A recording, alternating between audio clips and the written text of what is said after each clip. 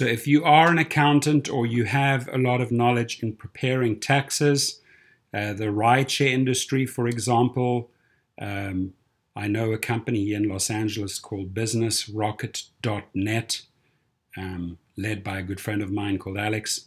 They do, the taxes for many, many rideshare drivers, rideshare companies, right? So if that's your area of expertise, there's a lot of people that just don't want to touch, do, or look at taxes. They're just like, hey, they'll hand over everything to you, and then you plug in the numbers and file it for them. So if you have a CPA, accounting background, obviously you're already doing this, but you might find yourself a niche market like the rideshare market and prepare the taxes for drivers. We move on to the next one.